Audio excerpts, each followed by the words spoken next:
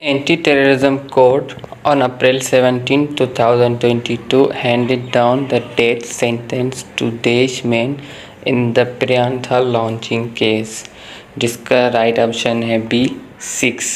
Who is the current Prime Minister of Azad Jammu and Kashmir, जिसका right option है B Sardar Tanveer Ilyas.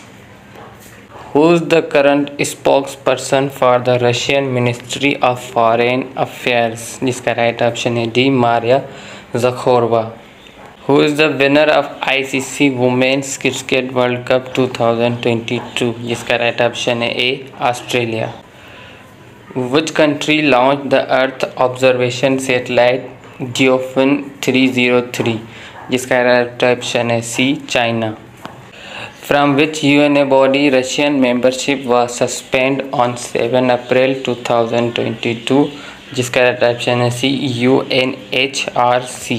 Which is the first country to announce a ban on missile tests against space satellites, जिसका right option है B USA। In April 2022, China signed a security pact with the, जिसका right option है D Solomon island. Who is the current Minister of State of Petroleum, जिसका right option है B Mossadegh Malik. In 2021, Pakistan's military spending of $11.3 billion ranked देश highest in the world, जिसका सही option है सी 23rd। How long did Imran Khan serve as Prime Minister of Pakistan, जिसका सही option है सी 3 years 7 months 23 days। Shahbaz शरीफ elected as देश Prime Minister of Pakistan, जिसका सही ऑप्शन है B 23rd। When a suicide bomb hit a van near the University of Karachi's conspicuous latitude, जिसका सही option है सी 26 April 2022।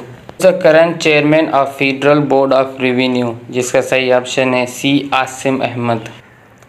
मज़ीद ऐसी वीडियोस के लिए हमारे चैनल को सब्सक्राइब करें और बेल आइकन को प्रेस करें ताकि ऐसी वीडियोस का नोटिफिकेशन आपको मिलता रहे। तो मिलते हैं एक और नई वीडियो में, तब तक के लिए अल्लाह हाफ़िज़, अपना ख्याल रखें।